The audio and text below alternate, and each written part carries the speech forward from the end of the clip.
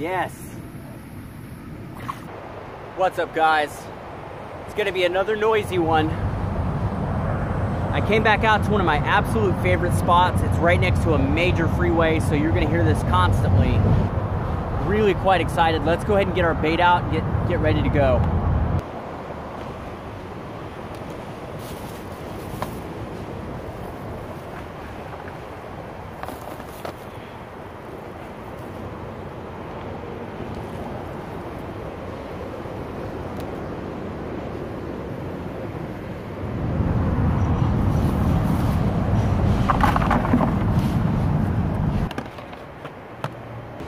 Bit of sad news. I lost today my favorite knife, Smith & Wesson pocket knife that I've had for 13 years. I lost it. I spent a good hour looking for it. It's gone. But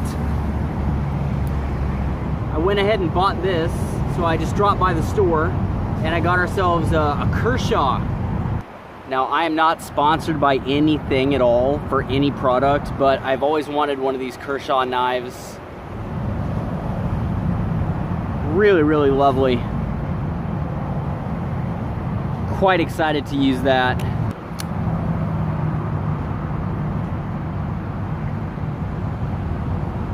That's a good looking knife. Let's go ahead and use this on our bait. Let's go ahead and cut this up, get it out. Ooh, that's sharp.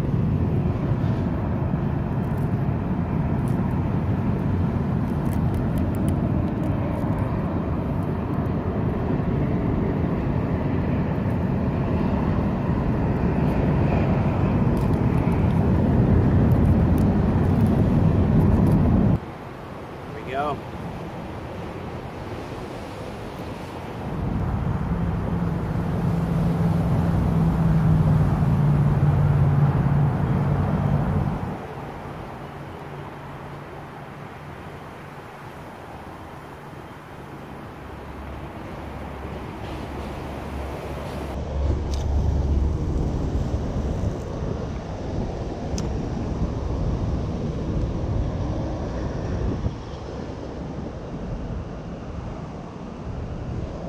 There we go. That's exactly where I threw it the last time when we got that really big fish out of here.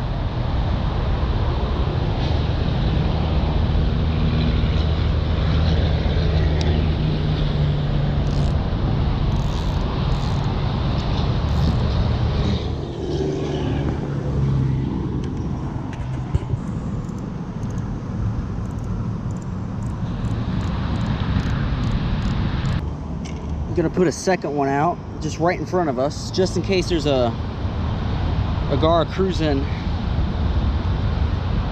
up in this little shallows here. This is my lighter outfit, my secondary outfit.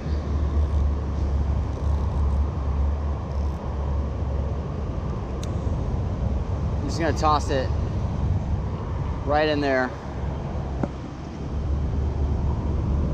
Boom. Just in case there's someone that came back in this way. By someone, I mean a big fish. So much blood. This carp is fresh. I caught it like an hour ago, which is excellent for what we're doing. Makes things very messy though.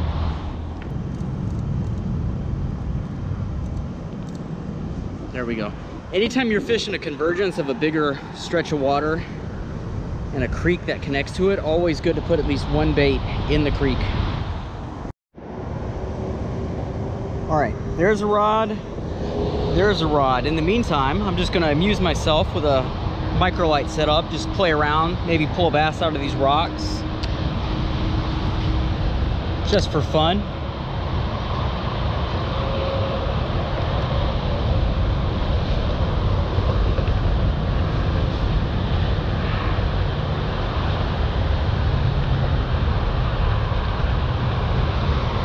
Oh, I just heard one.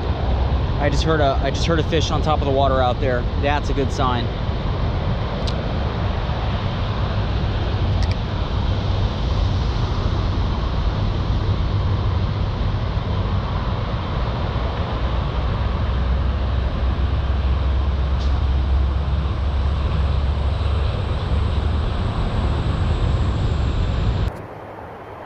it's been about an hour and a half. We haven't had any bites. Lots of turtles taking our bait. So we are gonna move and go to a different spot that I think is gonna do much, much better. So let's get out of here.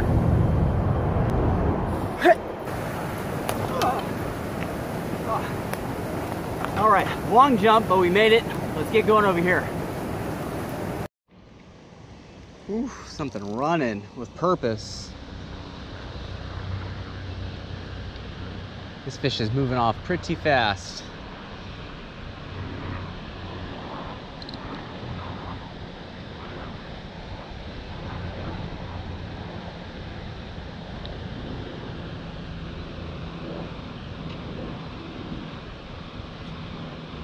Fish keep letting it go. So fish grab it, they let it go, grab it, they let it go. And I'm not one of those people anymore who sets the hook way too early. For a long time when I was younger, I would let it go, I think, too long, and then I would try to set the hook too quick, and now I'm trying to strike a balance here.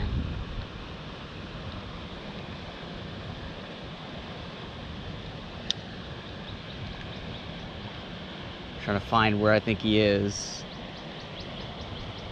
Because I've already had several fish pick up the bait and drop it, I'm gonna try to set the hook on this fish. If he drops it, it'll be the same result we've been getting, but at least I'll have tried to connect to him. So here we go. Oh, we're on. We're on.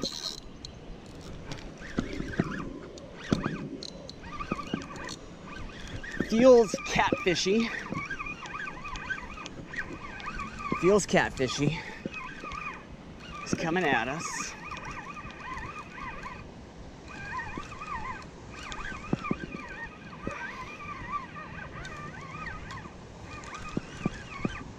Let's see what we got here. It's not too big, whatever it is.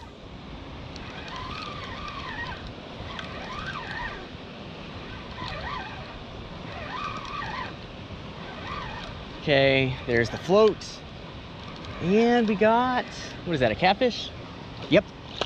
It's a good one though. That's a really nice fish to have. Yes sir, I'll take that. Corner hook too. That's always nice. It's one of the things about using these really big baits for catfish is they take the whole thing in their mouth, but if you put your hook near the end, they still get corner hooked. There we go.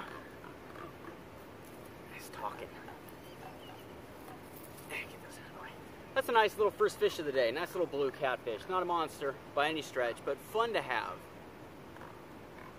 Good fish. Let's get him back.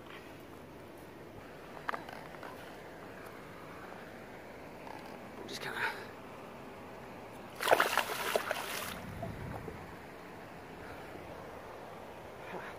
That was fun. They seem to prefer the baits on floats out here.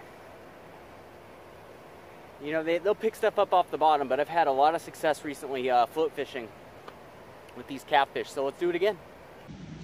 There we go. I gotta say, I'm loving this knife. I have a thing for knives, guys. I really love a good knife. Is that a boat coming?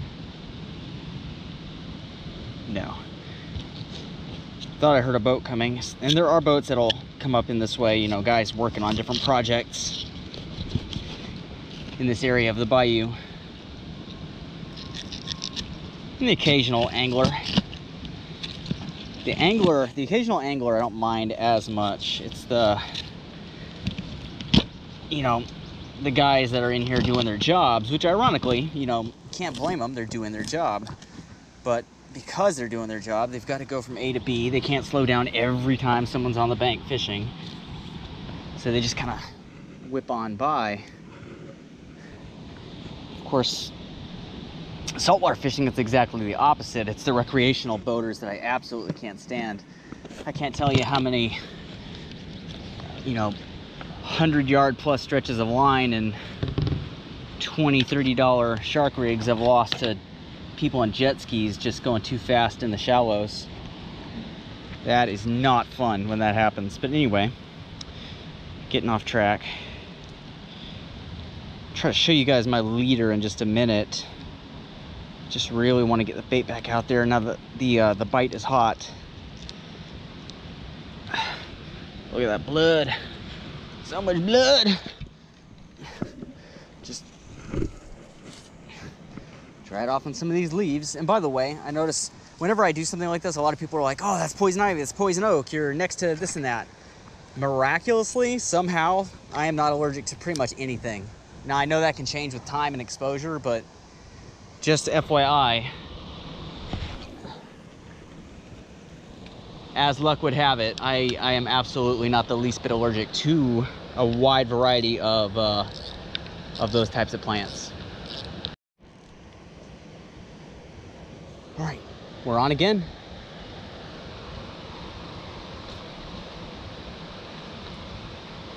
The takedown happened in pretty much the same spot.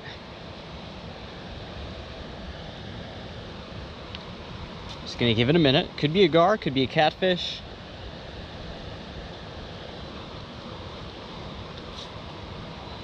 It's moving pretty fast.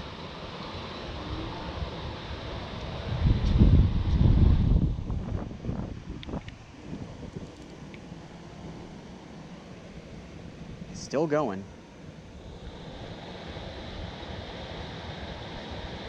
This wind makes it hard because as the fish is moving out this way, as the fish is moving out straight, the wind is blowing across, putting even more pressure on the line. Let's go ahead and get ready to set this.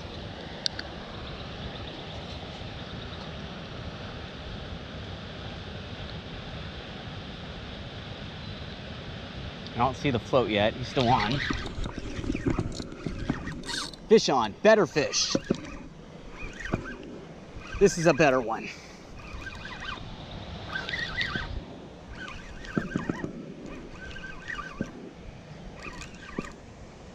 Still don't know what he is yet. He's trying to hide under these branches. If I had to guess, I'd say it's another catfish. He's just, oof, almost broke us off. Oh, he got away. Damn. Got away. He did. He didn't break us off, but he did use the branch to his advantage. It ran the line over one of those branches, and just for a moment, I lost contact with the fish. And that was all it needed. Dang. Well, that makes me think it was a gar.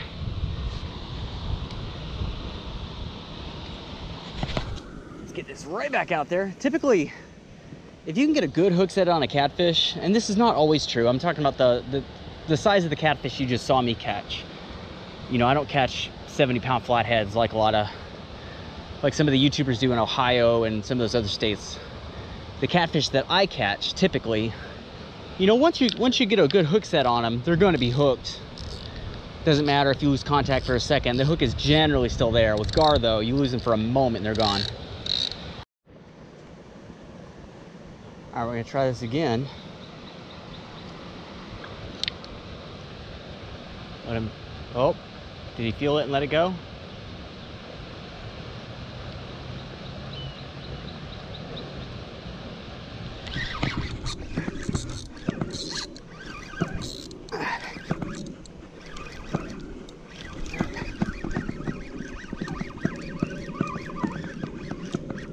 Okay, he's coming towards us.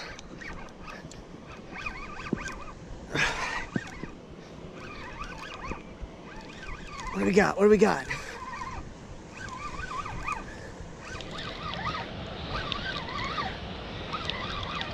There's the float. I think it's a catfish. Oh, it's a good one.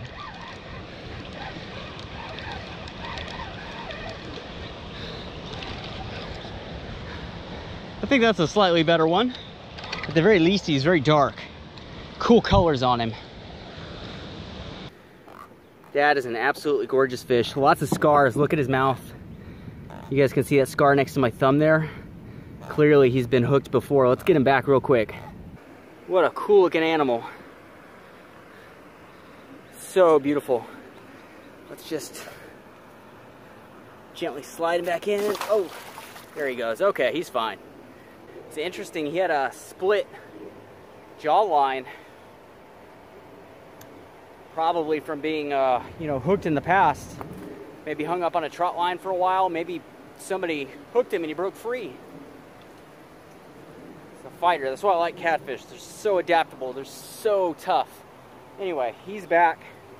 Let's get another bait out there on a float. That seems to be doing the trick. The float is out fishing the bottom rig easily. Real quick, now that we've got a few fish under our belt for the day, let me show you the rig I'm using. So this is the Penn 2. It's a size 6,000. I don't think they make these anymore. They've moved up to the 3. Fishing it on the Ugly Stick Tiger. This is a 7-foot rod. There's the stats for you. Excellent catfish rod. Real good soft action to it. You guys can see I'm using 50-pound braid. Big FG knot down to 50-pound mono. And on the business end, guys, our mono goes through. Just a non-weighted cork. Big 180-pound swivel. I use those for small sharks as well. 135-pound coated wire. That's a bit overkill, but you know, when you're shopping on a budget, I like to get some wire that I can use for gar as well as small sharks. So 135-pound coated wire from American Fishing. It's American Fishing wire. Does the trick really well. This comes down for about 2.5 feet to my hook, which is a, I believe that is an owner live bait hook. It's either owner or Gamakatsu. You guys can see it's got that little ring there. I love that.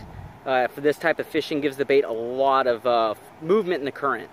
And you guys can see double sleeve crimps, and it's a very small hook. It's size 1.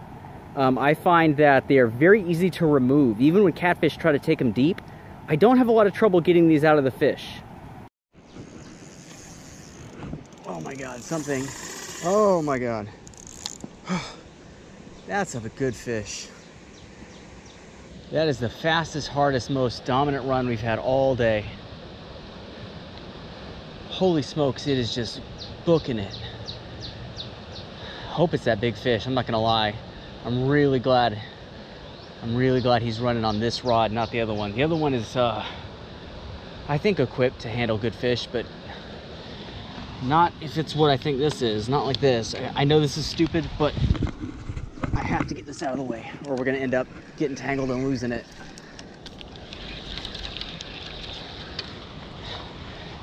Okay, that had to be done. And we're back.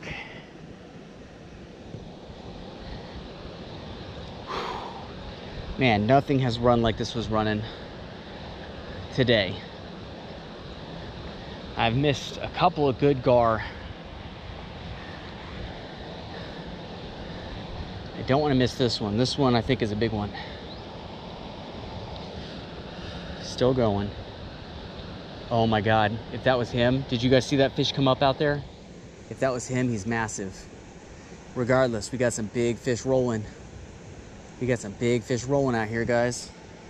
Just check behind me, make sure, yeah, the rope is still there.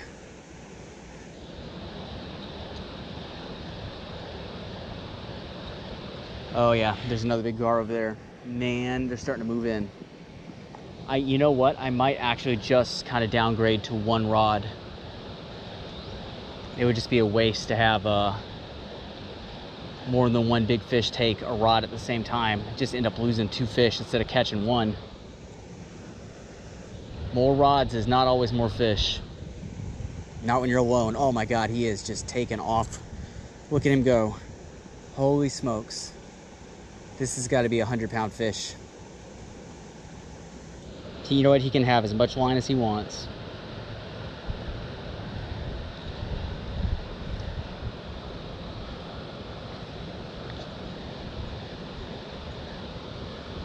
I haven't seen that float come back up yet. Is he still going?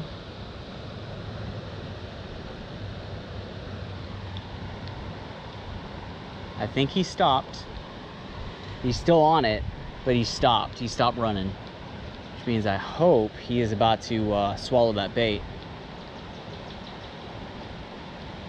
This is where I'm starting to continue to look down here to see exactly where I want to be to lasso him. This big, what is that, a 6x6? It's not a 4x4. It's like a 6x6 or an 8x8, something massive. That is not gonna help us at all. Still running, my goodness. I'm really glad we got that other rod out of the water. He's probably got 100 yards of line out there now.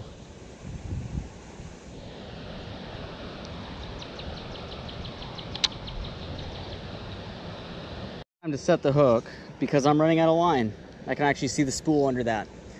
And there's a good chance we're gonna lose the fish because the line got run through a plastic bag. Unreal, but let's check that drag. Good and tight. All right, here we go. I'm gonna try to free it from that bag before we do anything.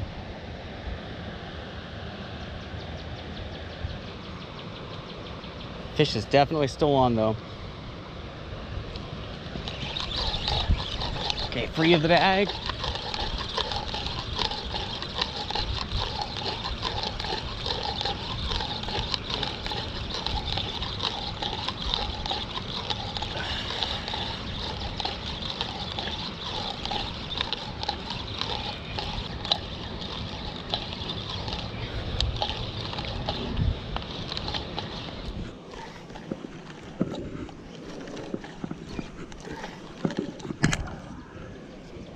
The reel's locked up. Damn.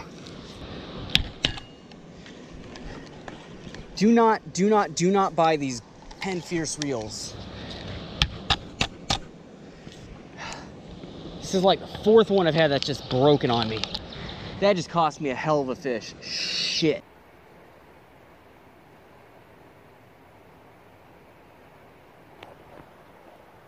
Well, guys, sun's getting low.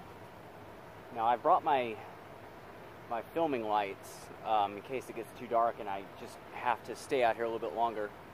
But I probably missed 10 fish.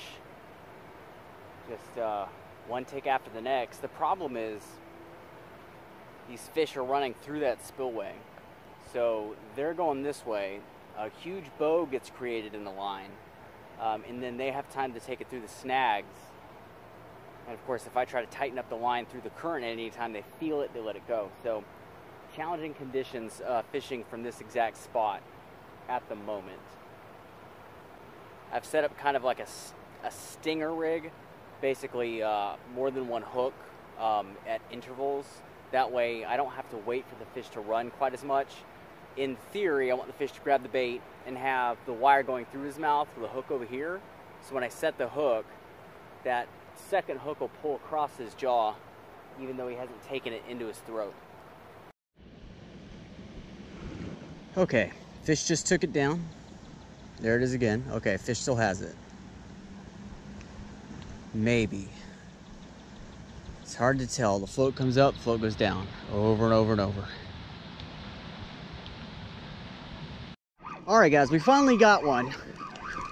Finally got one hooked, I should say. He's not landed yet. Aw, oh, damn, that's not even a gar. It's a catfish. Man, that is so frustrating.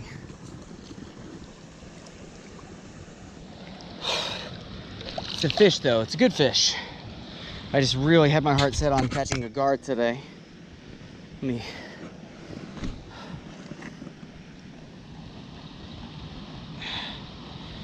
Maybe next one.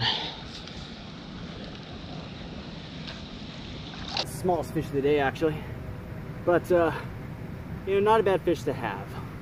Make sure my light's not too powerful. Oh, okay, that's actually pretty good. Yeah, nice little fish. Get the styrofoam off of him. Real pretty. Back in the water. There he goes. Yeah, not at all what I'm, you know, fingers crossed fishing for. I did say more than once that I would take anything. That's anything. I think I'm gonna have a couple more throws though. I'm not done yet. We'll see. If you look on your video play bar and there's like 30 seconds left, we ain't get anything. So like, subscribe, hit the bell, go to our Patreon page. But real quick, let me just readjust this hook here.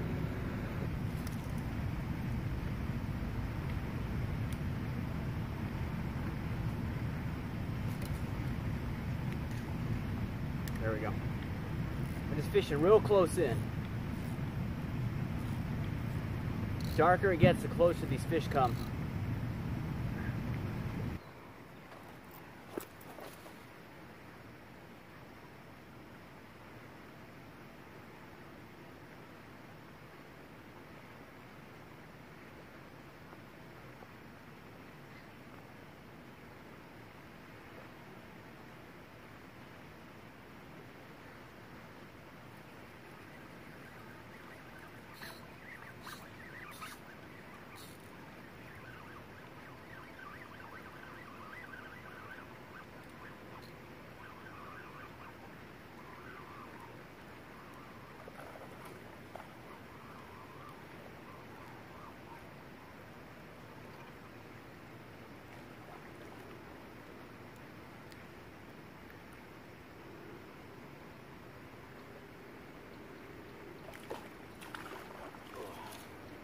Another one. There we go. That's not a bad one. Not a monster. This is probably, you know, 90% of what's in there. There's some monsters in there, but not this guy. Let's get him back. He is a good fish, though. I think what I'm going to do, guys, is I'm going to cut these small hooks off and just go with a circle hook, because all I'm getting is catfish. And I'm already missing the gar. Okay, let's go. Let's try to go one more fish at least. We're having a pretty good little catfish session. So I got on a size 8 Gamakatsu octopus hook. Now when I tie these on normally, I snell them, but because I've got wire on here, I've done something a little bit different. I didn't just run it through the eye of the hook. I don't know if you guys can see.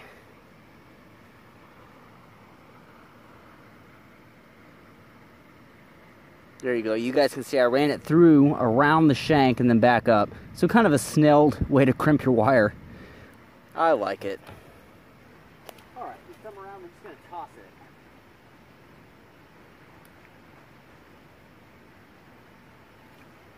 There we go. Gentle toss. That's all it takes.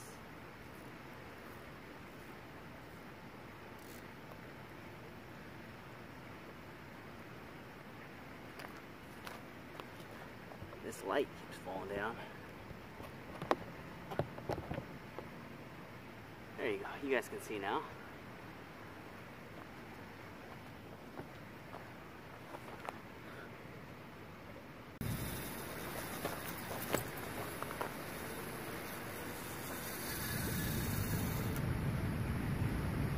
Wow.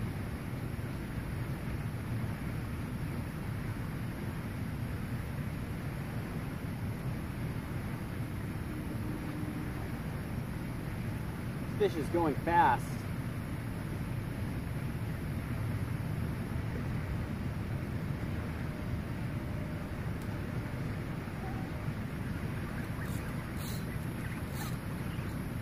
Oh, he's on. Good one.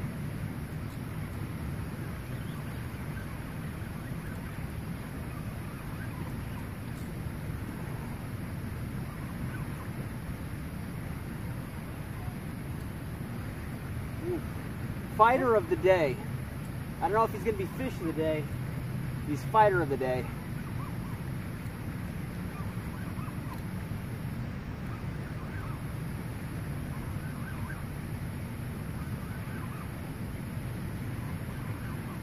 All right, he just hit the surface.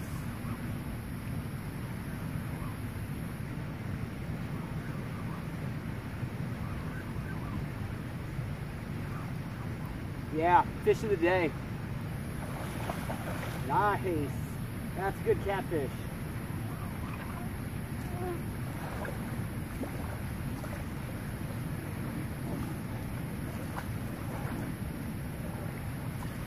That is the perfect way to end the day. That is a good one.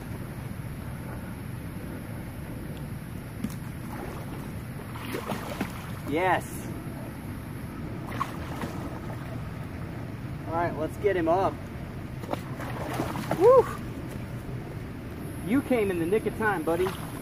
And I'm really glad I put those circle hook on. Oh! This is a beautiful fish. What a great way to end the day.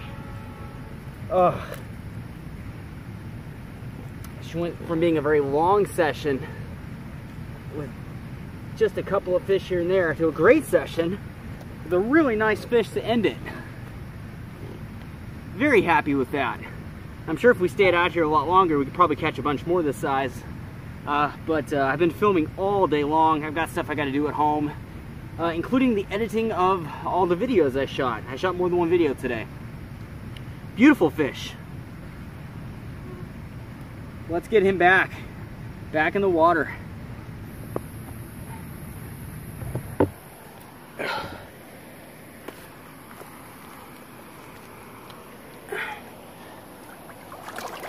Oh, there he is. Get out of here, buddy.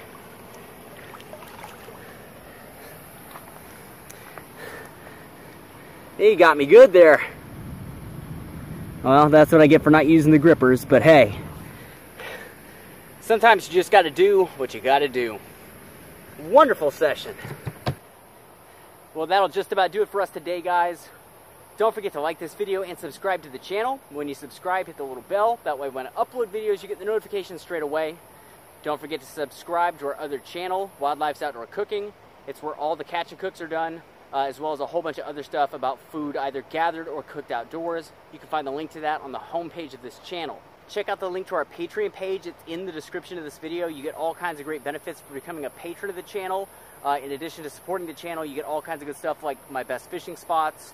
You get exclusive entry into a fun contest for really good prizes, rods, reels, knives. We're about to give away a travel rod in the next couple of days. Loads of extra videos, behind the scenes content, and for whatever it's worth, direct access to me whenever you want it. If you have a question for me, hey, where'd you catch this fish? Hey, what lure are you using? Hey, you know, all this kind of stuff you can get to me instantly. Be happy to answer any questions or talk to you whenever you want. More is coming. Stay tuned, and until it's here, I will see you guys later.